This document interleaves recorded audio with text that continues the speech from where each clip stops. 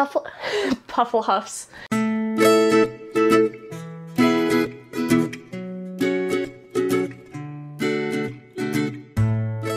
Hey guys, it's Nikki here. I'm here today to do a Harry Potter book tag. I'm pairing this video with my Goblet of Fire reviews, and as such, and as you can tell based on the yellow I'm wearing, I'm going to be doing a Hufflepuff book tag.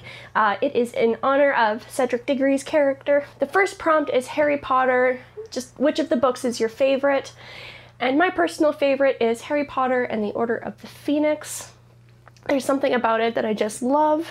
Hufflepuffs are known for their undying loyalty. For this prompt, pick an insta-buy author. My insta-buy author is Jane Austen. I've read most of her books, but I bought all of them in a rush when I was a lot younger. But now I'm in the period of I want to get nicer volumes of what she has, and as soon as I see the volume I want, I pick it up. Prompt 3 is Trustworthy.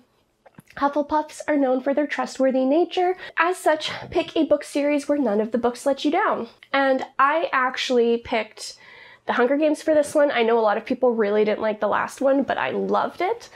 And even though the middle book wasn't like my absolute favorite, none of them were bad, and I enjoyed reading all of them. Hufflepuffs are known for their very caring natures. With this in mind, name a character from a book or series who holds a very special place in your heart. For me, this would be Ginny B. Jones from her kindergarten series.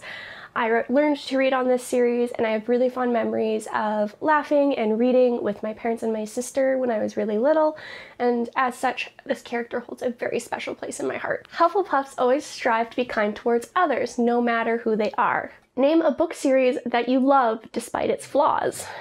For me, I would say the Ender's Game series. Although the series itself isn't as contentious, I know the author has been in recent years, and it's one of my favorite series to read. I can't put it down, even though there's just that kind of the contention with the author. Patience. Hufflepuffs are known to be very patient people, and this comes especially handy when it comes to with a slow-paced book.